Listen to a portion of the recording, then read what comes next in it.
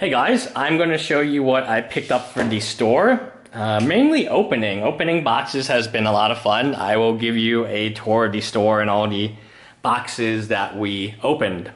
So I wanted to do an experiment with Walmart to see if Walmart actually, I guess, box maps its cards. And it turns out that it's not Walmart. It's one of two people can be sending the packs from Walmart in Walmart's name. But out of these 6 packs, I got a Chalice of the Void worth about $40 TCG mids, and a Coalition Relic close to $20 TCG mids, which is very, very good out of 6 packs. Now I'm going to show you what I picked up in terms of my store. We are doing lots and lots of Pokemon, and we are moving Pokemon like crazy, mainly because it's little kids. We had a mom, so the way my store operates is on Fridays, we become a game store. Every other day, we're just a marketing agency, including Saturdays and Sundays. We're not a WPN, we're not any of this stuff, but we are open, and people realize that we're open on Fridays. And if you ask who's there, it's the same team, and some people work on the e-commerce side, some people work on this side. But it's we had a mom come in, and she was telling me her 11-year-old son was really awkward, and he really wanted to get into Pokemon. And so we helped them learn Pokemon. We might do Pokemon League. It's actually really easy to get Pokemon League. Like super easy. There's not as many play spaces. You don't need to send them pictures. You just apply and they accept you. So we will become a Pokemon League. Now the promos are trash, right? The promos are worth like 15 cents. But you do get, and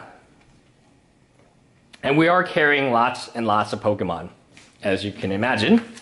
So I will show you Magic, so if you're into Magic, don't worry, we do have a Magic section in one of these books. This is kind of how I'm organizing because it makes it easier for me to remember like what we sold. Dragon Talon's brand new.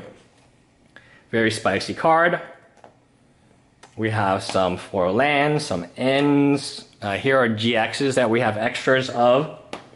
Zorak, I pulled this one. I might not want to sell that one.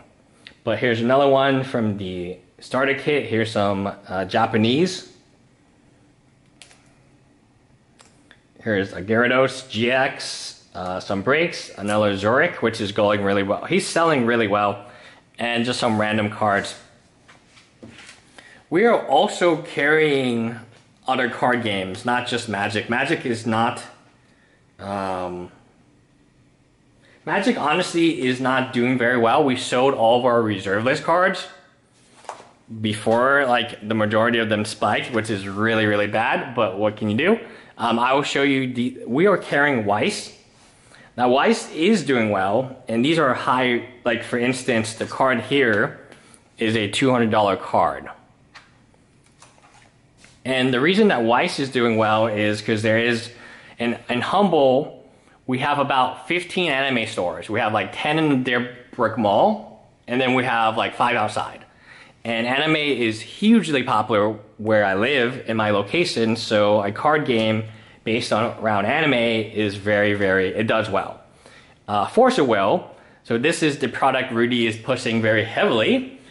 We don't carry that because it's hard to compete against Dave and Adams, Amazon. The boxes for Force of Will are like $20, $25, $35 a box. I don't want to compete with that.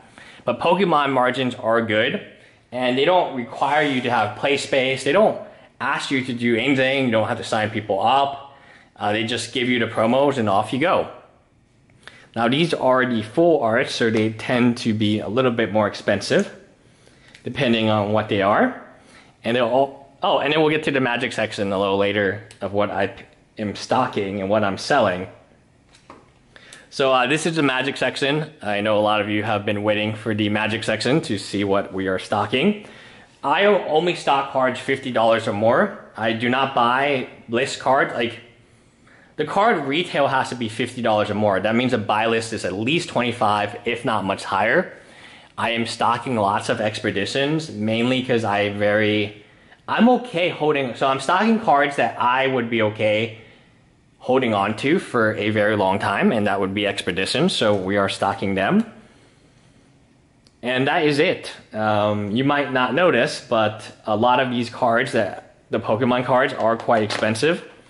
A lot of these Weiss cards are quite expensive, and the reason that we're not stocking that much Magic cards, it's hard to get reserve list cards, and they are the only thing that can sell for a profit at my store. Standard is not selling well. Modern Masters, I invested a lot in Modern Masters, and it's just kind of meh to me. Iconic Masters did not do well.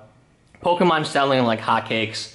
Magic is kind of meh. I'm hoping Guilds of Ravnica will be a ton better, but who knows?